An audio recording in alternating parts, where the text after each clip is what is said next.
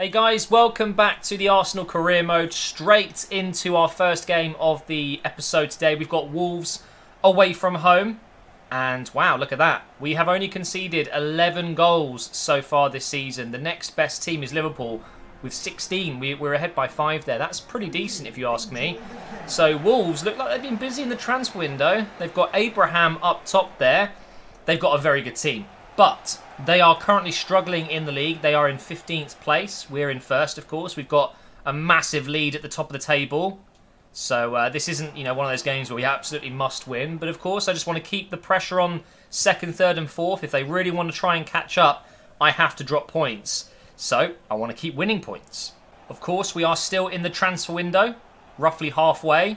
Let's get a cross in here. Oh, it was decent, very decent. But as you know, I don't think I'll be looking to make any changes to the squad unless something crazy happens. A player gets made available or we lose a player. Who knows? Maybe we get a major injury and I need to replace them. But really, I think realistically we're okay. Of course, we did make a big signing in the last episode. We got ourselves a new defender in Rugani. So we lost Mustafi. That should be ours. God, I thought for a second Leno might miss that. Was it going in? I don't think it was. But we got Rugani instead of Mustafi, so I think that's a very decent swap. Although, he cost me quite a lot of money, which is still a little bit frustrating, because I don't think he's actually worth the amount we paid for him. But he was pretty much the only defender I could find that kind of matched what I was looking for. Here's Williams, put a through ball in. Ah, it wasn't the player I was looking for. Mbappe made a good run there. Here's Dembele now. He's been in the team a lot lately. I've really enjoyed using him. Here's Mbappe now. Nice bit of skill. That should be a foul. Surely. He's bundled him over before he even touched the ball. And now Wolves are on the attack here with Abraham. Yes, Koulibaly. Got Koulibaly right behind him and there's just no way you're escaping him. Let's see if we can get forward again. Mbappe. We'll put Williams in over the top maybe. That's a decent pass, that. Okay, we need runners into the box. Mbappe's made his way in. Oh my God. Alfie Mawson is that. Good signing again for Wolves. He almost put it in the back of his own net. We're going to get a corner now. Decent delivery. Sergej wins the header. And there you go, guys. Milinkovic-Savic. What a signing he's proved to be. Makes it 1-0. And it's definitely not the first header he has scored. This is where he is actually very, very strong. One of his big pros, I would say, of his game is his physicality. The fact he's so good in the air as well. And he has scored from a few corners already this season.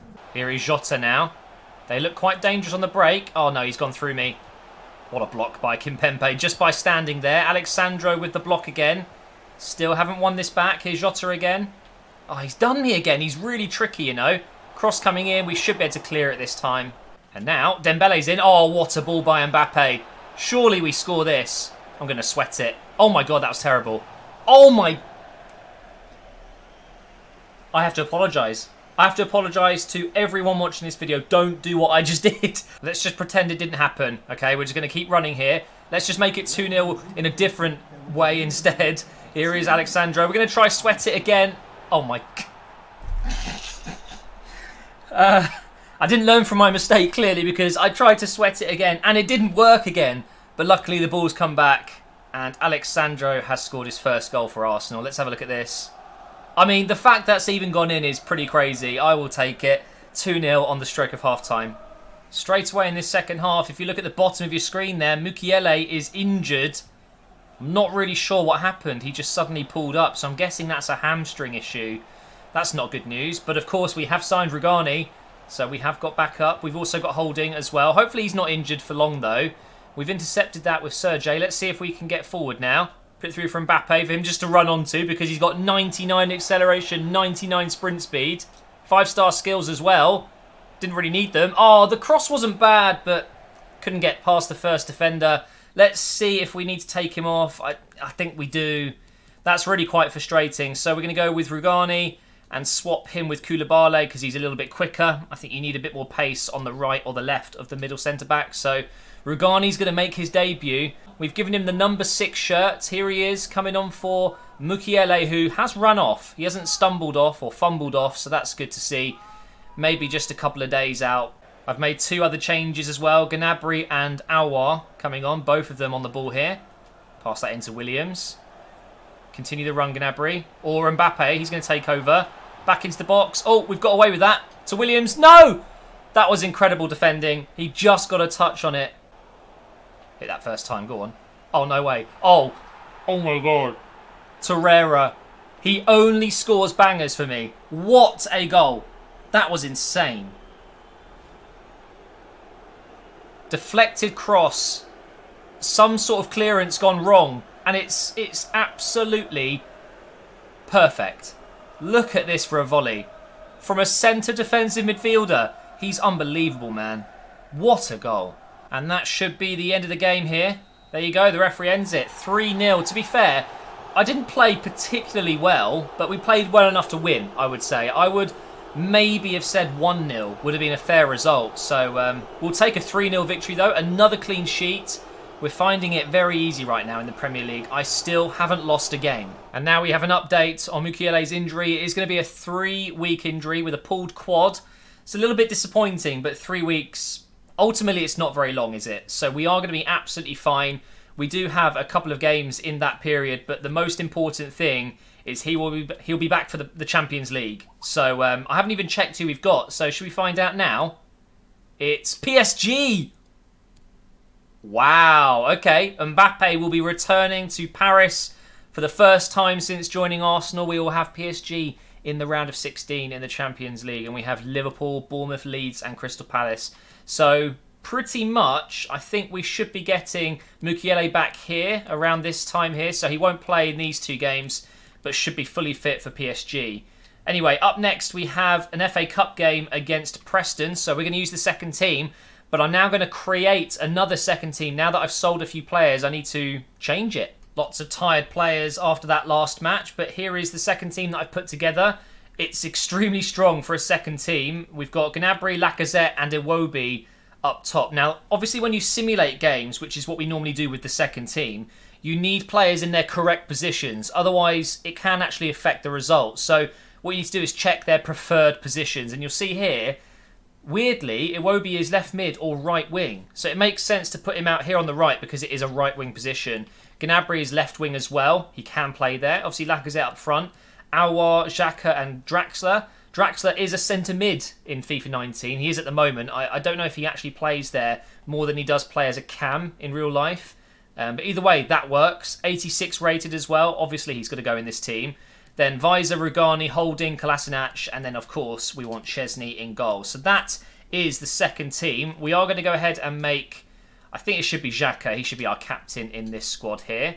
And that is going to be the FA Cup team, I guess. And the odd game where, I mean, obviously we've got other players that can come in like Guendouzi, Maitland-Niles, Nketiah, Smith-Rowe, Nelson. So many great players that can come in and do a good job for us. So we'll go with the second team and we will simulate this game against Preston, which is actually away from home, so you never know what the result could be. Luckily, just before I've gone into this simulation, I noticed the team was bugged out. It changed all the positions, so I've managed to fix it. And let's see what happens. We're 20 minutes in here. Let's just skip the entire match. And it's going to be a 1-0 victory. That's really good. Gnabry got on the score sheet. That'll be good for him. He was really good when he came on in the last game. So I'm thinking I might start him in the next game. We just got a transfer offer for Aouar. No. Absolutely no way. Even though he's worth 46 million as his value, 57 doesn't come close to how much I value him for. I mean, the assistant manager is saying I could get between 68 and 100 million. So, no chance. Absolutely no chance that I was going to let him go. I wouldn't let him go for 150 million. I love the guy. He may not be in the first team every single game, but I use him an awful lot as a sub as well as in the first team every now and again.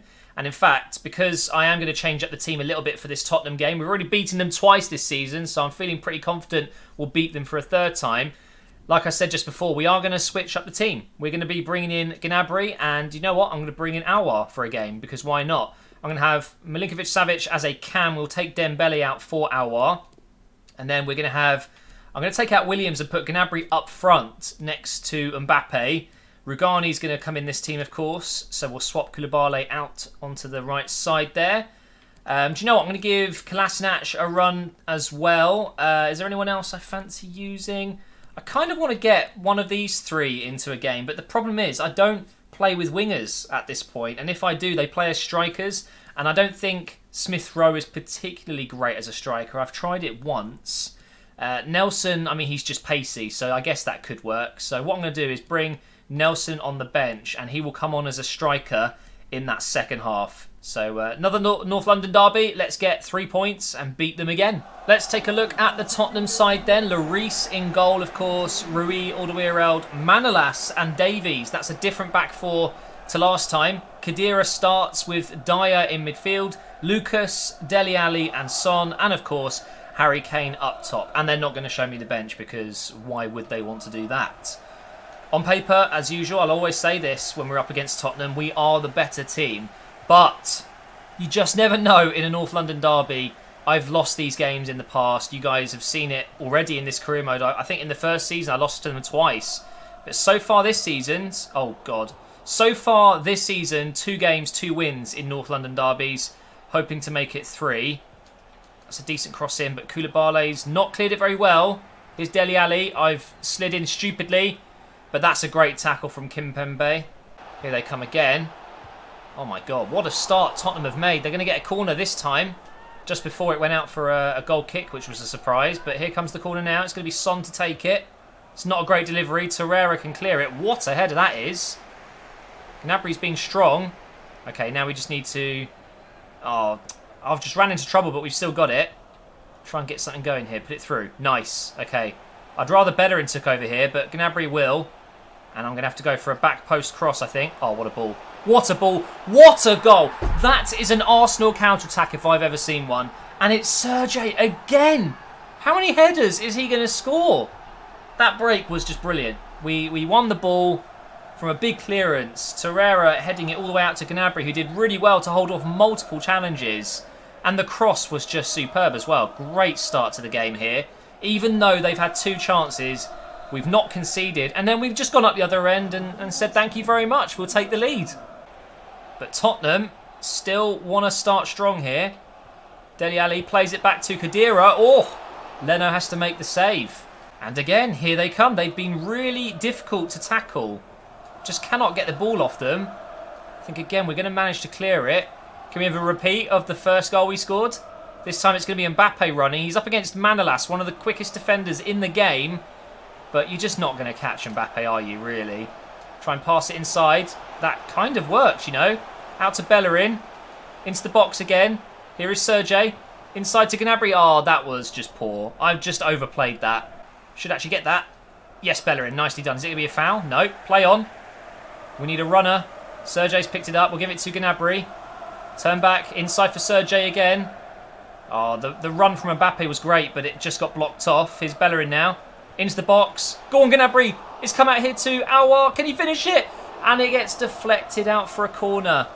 This game is quite literally Tottenham attack. We steal it. We hit them on the break. We're basically doing what most teams would do away from home, but we're doing it at home today. It's a little bit of a weird one. Let's see if we can get a good corner in, though. Let's get a good delivery in from Torreira. That's nice. Mbappe's there, and Lloris. What a save. We should be able to get another cross in here. Ideally, I want to get him on his left foot, so that's not going to happen. Here's Aouar, who's now got number 8, now that Ramsey's gone. Into Sergej. Finesse it. Oh! If that went in, that would have been the perfect first half. And there goes the whistle. Honestly, I can't complain, though. We've contained them. Although they've had a lot of chances, they have not really looked too dangerous in terms of actually scoring. And we're winning the game. So it's still been a very good first 45 minutes. Bellerin in space over here. Get the cross in. Oh, what a ball. Oh, it's just... It's too easy. Bellerin and Kolasinac, or whoever are playing in those positions, they get so far forward with the instructions I've got. They've always got join the attack and overlap. And they just find so much space. I just square it, switch the sides, and look at this.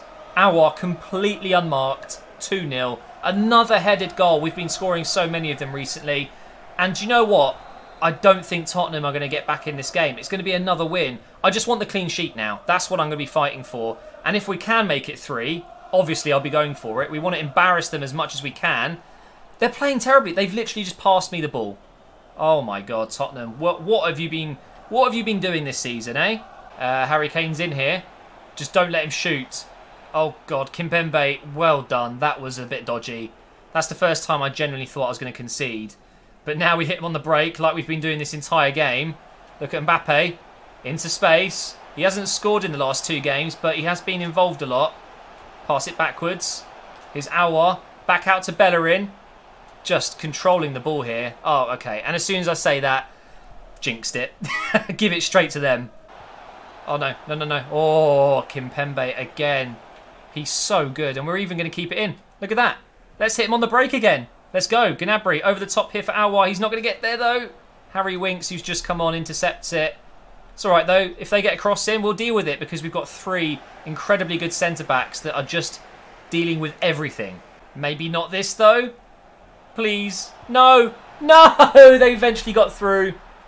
I was caught out of position there. I lost the ball in midfield, and they just cut through. I only had Kimpembe there, really. Well, actually, in fairness, Koulibaly did come in. It was pretty much Rugani's fault there. I think he stepped out, and that is going to be a chance for Tottenham to get back in this game. Don't even think about it. Don't even think about it. Oh, do you know what? How has this happened, and why has this happened? Look how slow my players were to react to that. Come on, game. Inside to Mbappe here. Over the top. Oh, okay. Not quite what I wanted. Please win that. Yes. Yes, Kolasinac. Cross it in. What is that touch? Yeah, okay, mate. Yeah, sure. Oh, how have I lost this game? Or not lost it? How have I not won this game? Oh well. We're still massively ahead in the Premier League. It doesn't matter too much, but it's because it's Tottenham. I was winning 2-0 and I've let them back into the game. I was too cocky. So it really didn't matter at all because it looks like Chelsea and Liverpool have dropped points recently. We're 12 points clear right now. I mean, with 16 games to go, it's not looking good for any other team. It is quite literally a race for us. How soon can we win it? How many games left will we have once we've won the league? We're going to finish this episode now with the last game of January, which is going to be Middlesbrough. We're going to use the second team. I'm probably going to simulate quite a few Premier League games now, especially ones like this one. They're in 18th. You know, we should be winning this game. Should be winning this game. Yes. Whew. 2-1. So that's definitely a good result. I was a little bit worried, actually. I didn't realise it was an away game until I started talking.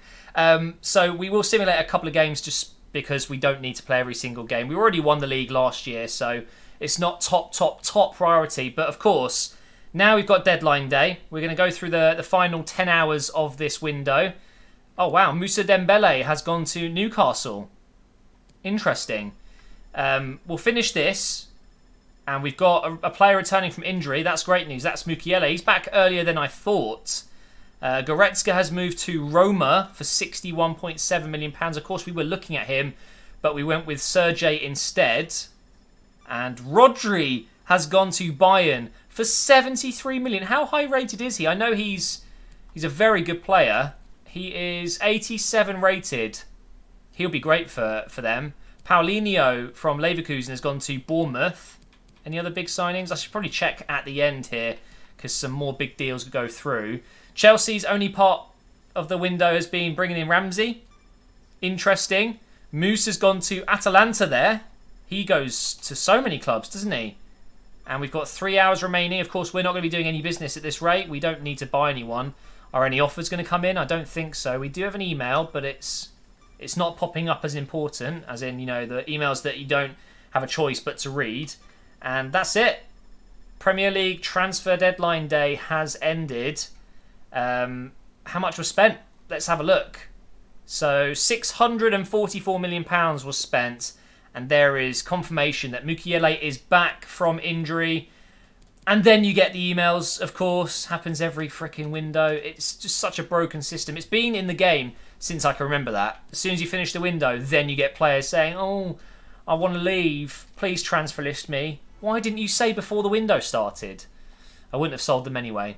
But Guendouzi, very close to 80 rated there. Smith Rowe has grown to 78, holding halfway to 81, which is really good. So let's take a look at who will be in the next episode. We have Bournemouth as our first game, and then it's going to be PSG. That PSG round of 16 is going to be very, very interesting. We've then got Leeds at home, Crystal Palace away, Liverpool at home, and then it's pretty much the grind to the Champions League final begins. That will be a big game. City, Huddersfield, Newcastle, West Ham, Burnley, United, Southampton. And then in May, we have Leicester, Everton, Brighton, and Chelsea to finish things off. I'm going to make a prediction. I reckon we can win the league against Manchester United.